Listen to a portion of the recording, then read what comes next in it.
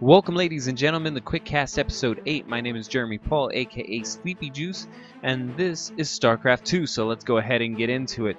Today, our player sending out a probe already is our blue Protoss, Xedeth, who is actually our hero player today and the person who submitted this game to our casting.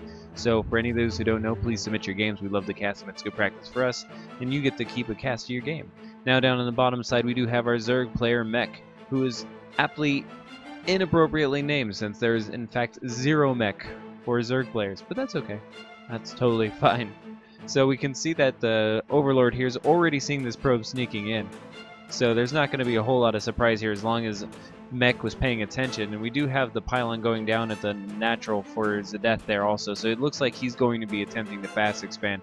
Now he may be using the forge there to actually cannon rush the main. He also may hold out cannon rush the natural, or he's just going for a really early scout, which it's entirely possible. This is a Silver League game, so we're never totally sure what exactly is going on. There are some crazy strats that come into play, and they're completely plausible in Silver League because not all the reaction times are there. And we can see that the probe up here is being scouted by this Overlord. Now, it does look like this probe's going to come down here and drop the forge. And if he is going for a cannon rush of the main, it's incredibly late there. He'll have a hard time getting the cannons in range of anything with the creep there, since you cannot build cannons and pylons on creep. It does look like he's going to come down here and try to block that hatchery in the natural if it ever comes down, but it doesn't look like the Zerg player is in any hurry to quick expand there. And it looks like the Zerg player is coming out now, and he's going to lay down that hatch there, and he's going to be moving into a 2-base build at this point. Now, Polar Night is the map that we'll be playing on today. Polar Night is a pretty unanimously horrible Protoss map, so a lot of Protoss players veto this map. Apparently he stole his minerals when Xedeth was down there, and he's like, yep. A little bit of trash talk. It's good. A little bit of competition. We do have the Nexus going down here, and that's going to put him into a 2-base setting also. So it's 2-base versus 2-base. Now most Zerg players in this case are going to want to go up to a 3rd base. They want to stay a base ahead. If the Protoss player is actually putting down that natural Nexus and going for a forge, he's with no units whatsoever. He doesn't even have a gateway down yet. You can usually go for 3 or even 4 hatcheries directly off of that. Root Cats in particular likes to hit 4 if it doesn't look like there's going to be any aggression. And we do have some Zerglings on the field already, so that's going to make it hard for any sort of cannon rush to actually go down on the 3rd if he is to do that. The Zerglings are just scouting for proxies right now. Proxy Stargates and Proxy Gateways tend to be fairly popular nowadays, with the Oracles and Dark Templar also being proxied because it's so cheap to get Dark Templar tech out. And he's looking around and he's not seeing any proxies anywhere. Now he's not doing a Silver League, so there was not an incredibly thorough look, but it does look like he's now going to push towards the middle and clear out those watchtowers or of any zealots. And of course there's none. There's a very little as far as production from the Protoss player as of yet. He just has his gateway going down, but he does have the cannon coming down, which is in good timing, because it's sooner or later, and actually as of right now, sooner or later these Zerglings are going to come in and poke at the wall, see if they can get a feel for what's going on. Now we don't have any Overlords in the north area for scouting, so these Zerglings are at this time. And we do have a block there by the probe, and the probe's going to get pulled away. Good micro there, and that cannon's going to take down both Zerglings. Incredible micro there for a silver level player. Xedeth pulling that probe right before death, and the cannon senses being aggressive to those Zerglings. The Zerglings not being focus fired on that probe, they was at that point able to take the aggression off of that probe and to kill both of those Zerglings. We do have two probes in each of the gas for Xedeth there. He's going to try to work up towards that mothership core, and we have a gas down for the Zerg player, a mech, but no actual workers in there yet. So either he's working on either he changed his mind and wanting to get gas, or he's just preparing ahead, right? In Silver League it's okay to completely prepare ahead. There's times when you're not totally sure.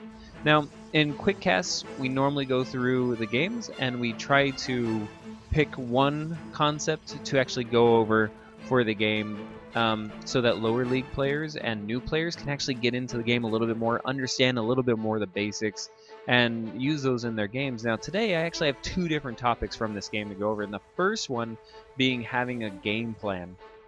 Now Day 9 in particular goes over a lot of times in his dailies how you should have a game plan, some sort of mid-game plan that you're going to do, and he bases them a lot around how many bases you're going to be going for. If you're going for 3 bases, you're going to be going for either some 3-base timing or a full-on macro mode. If you're going for 2 bases, you're going to be going for a timing at some point. Now, both of these players, the Zerg player in particular at this point, is still not scouting any of the tech choices from the Protoss player here, but also he is not, you can kind of see he doesn't have a whole lot of vision there, in fact no vision whatsoever, but he's also not going for a 3rd hatch. So both of these players are staying on 2 bases. We're coming up, closing on the 8-minute mark, so we do have tech coming down, so it's not unheard of for the Protoss player to be on 2 bases, but the Zerg player in particular should have one of these bases already. It looks like all 3 are open. He hasn't even tried to knock down the rocks in the back. We do, however, have a Roach Warren coming out kind of late, and 2 Evolution Chambers, so at least he can start upgrades if that's what he so chooses. In Silver League, I do actually feel that upgrades are a really good way to get an advantage in the game. Most people just tend to forget about them. If you can actually prioritize them, you can win with just gateway units, or in this case just roaches if that's what he wants to go for. Now we do have, for the Protoss player, we do have the Council coming down, and we do have Robotics Bay coming down, so he's going to be going for Colossi, and it looks like he's either going to be, he's not getting the upgrades as of yet, so either he's going to be going for Blink or Charge, or even possibly into Templar or DTs.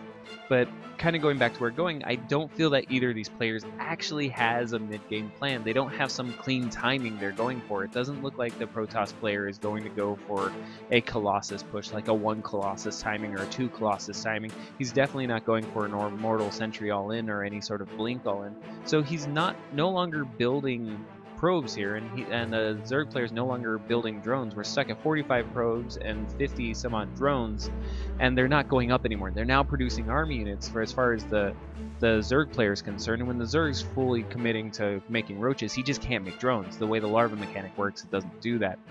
Now, so we do have a situation where both players are going for, they're putting themselves into a situation where they're in a 2-base all-in, which normally is not a bad idea. You have Grandmaster players, you have MC in particular, who's famous for doing 2-base all-ins. But what we have now is we don't have a clear plan on what those 2-base all-ins are. We have the Zerg player who's doing roaches, just pure roaches. He is doing 1-1 upgrades right now, but we do have, he's going into a very late timing. I mean, he's already going on 11 minutes here, and he's still only at 116 supply and supply block. So it's not a clean timing, it's not a well-organized timing. It may still work. Now it's Silver League, so it may still do enough damage. It may actually break in through that wall. We do have a lot of Protoss players have problems with force fields at this level, so he may completely miss the force field and the roaches will just come in and destroy. Now, we have 1-1 timing coming down. We have a Twilight Council coming down, so the money, the gas for the Protoss players being spent in tech right now, so this is actually a really good time to hit if you can hit. Now we do see the Protoss player has really good vision with that observer of that army, so he does know what's coming, and his composition is actually really good for this. Now on the Protoss side, I also feel like we don't really have a very good sense of what we want to do in this game.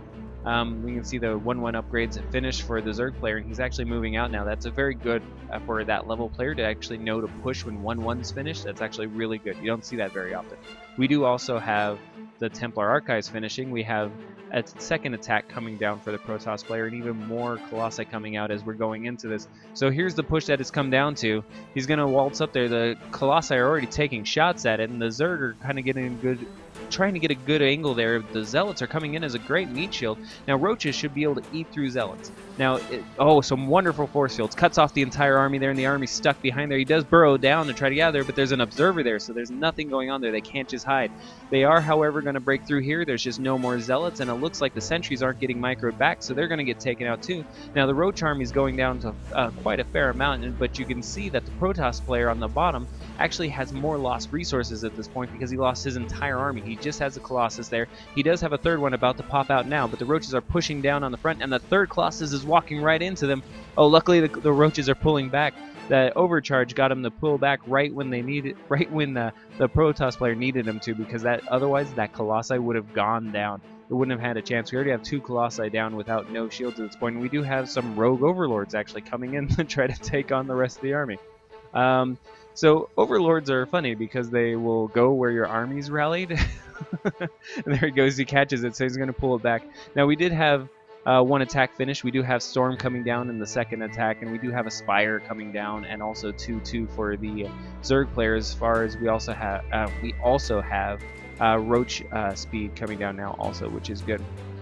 Now, about that timing, we kind of see as we go again, here come the Roaches again. The Zealots are able to pull Meat Shield, but they're just not good enough against those Roaches. What we really need is Force Fields, and there we go. We have some Force Fields catching those Roaches in. Unfortunately, the army wasn't there to pin it back into that Force Field. That's when those Zealots come in handy. You want to drop those Force Fields and then pen the Roaches with those Zealots, because the Zealots will actually win in a one-on-one fight, but right now they're an upgrade behind in armor. We do have a good Time Warp there, keeping them from sliding off to the right, but they are going to push in here and they're going to focus down all these sentries again.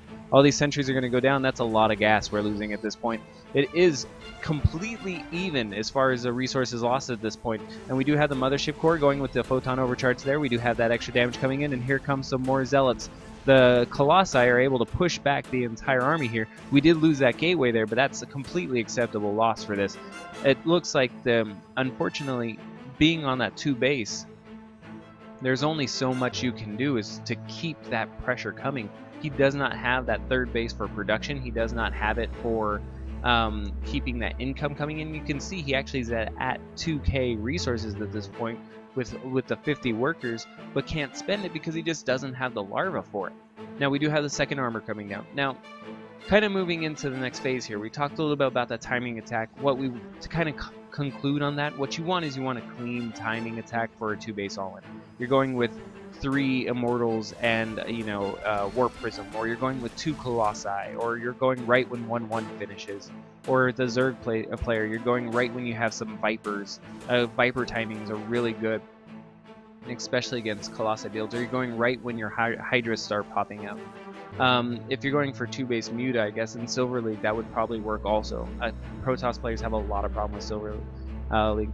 Now, kind of going into this next phase, we just saw we had a warping come in and those reinforcements. Like we have another one coming in right now, but meanwhile the Zealots are taking on this army. The reinforcements are all the way on the other side of the map. The second thing I kind of want to talk about this game is Proxy Pylons. So having forward pylons that actually help you out. Now we do have the army coming in here, and they're trying to, oh great, storms, the Roaches just eat those storms. They're unfortunately going and they're not even being microed out of it. Now Roaches do have a lot of armor, but that was 4 storms right there, and we still have the Colossi burning down. Now the Corruptors are going to eat these Colossi, but the Roach army's already going to be decimated at that point. The Zealots come in, the Zealots even get a surround on the Roaches there, and it looks like the last, oh, they're great, another good force field there, kind of keeping that Roach trapped. You only did trap 1 for that energy. The Zealots are kind of running it down, but they're going to pull back. That's very smart. Now we see that we have a lot of open space here. Right down in the bottom right of the screen, that we could have a Proxy Pylon there. Just up the ramp to the left, we can have a Proxy Pylon there. But and as we're going into this 3rd base also, it'd be super helpful. We also have a Robotics Bay that's not creating anything, and we have 200 minerals coming up right now, actually. So that's enough for a Warp Prism to get that out and have that thing. Now the Corruptors may give the Warp Prism a little bit of problem, but is good positioning. You can warp it in. You can warp in Stalkers to protect it, to keep those Corruptors from at bay. But as it is now, I'll keep throwing up in the bottom right little side, like picture-in-picture screens that let you see the warp-ins that they're coming in when they're far away. Just try to notice how much time is spent crossing that map for those warp-ins. Like, it's an enormous amount of time, and the thing that makes Protoss so strong with their pushes is that they can warp in directly into their army. There is not that reinforcement time. It happens instantly. Now we do have a 3rd base coming down for the Zerg player, which is great. We do see that the time right now is coming on like almost 20 minutes. Now, just kind of as a note, if you're fully mining, oh, we'll go back a second. Right now we have an engagement. The Corruptors are coming in, but those storms go down all over the Roaches. They're not even moving. They just take them. Now we do have the Roaches finally moving out, and they're going to try to come down, but they're getting trapped against the wall against the Zealots. Still another storm comes down. All those Archons are getting warped in at this point as they're out of energy, and the Zealots are still doing rather well. We do have reinforcements coming again for the Protoss player, but they're all the way on the other side of the map. Now, it looks like the Sentries and the Archons are going to go in and try to take care of these spine crawlers, and a good force field there to kind of keep those roaches at bay. They're having to funnel in through the left side, but he is going to have to pull back and let those reinforcement zealots come in and start tanking some of that stuff. The corruptors, on the other hand, are just getting picked off. Unfortunately, they don't have a point of being here at this, since there's no actual colossi for them. They could actually send or use corruption, but a lot of lower league players don't use that. A lot of higher league players don't use that. Now we do have the Protoss army getting pushed back all the way back to this Proxy Pylon that we were talking about before. This is halfway across the map for him to get back to his reinforcements. And you can kind of see that the bases are mining out here. Now, if you're, what I was saying before that, oh, here we go again. It looks like the roaches are going to come in here, but there's not a whole lot they can do. They're getting chased off again by the zealots alone. Now, we are at 2 attack, 1 armor for the Protoss, and 2-2 for the roaches. So the roaches do have a slight armor advantage at this point, but again, we can kind of see that there's not much economy for either of the players here. We do have a much higher population at this point for the Zerg, but it's in roaches, so unfortunately it's not super effective, super efficient units. And we do have the Protoss coming in again. Another storm goes down right on top of those roaches, and the Archons are coming in, and they're just going to destroy. It looks like this may be it. We do have some reinforcement coming in. The roaches are just going to stand there and fight, and we can see the population here plummeting. And that, ladies and gentlemen, is going to be the game. Now, just on a real quick side note, since the last few minutes have been very action-packed and we haven't really got to it, let's talk a bit about that Proxy Pylon. Now, for Protoss needing to warp in directly into the army like we discussed before, the best options for lower league players to just practice putting up those Proxy Pylons. You need them for supply anyways. If they get picked off, put up another one somewhere else. Also, get out a Warp Prism. It never hurts to have a Warp Prism behind your army. Keep some Stalkers in there to keep it alive, and just keep warping in units underneath that Warp Prism. Now, I will say that for this game, Xedeth, and we're going to go with that for the pronunciation of his name, didn't win because of his warp-ins, didn't win because of his clean timing. We talked about those, but what he did to win this game was he had amazing force fields. He kept cutting up those roaches, and that can just never be underestimated. He did amazing on that, and that should be taken from this game. That's his strength from what we saw, and that's great, and keep that up.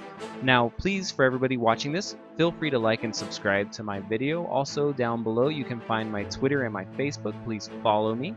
And until the next time we talk, please go out, play games, and have fun.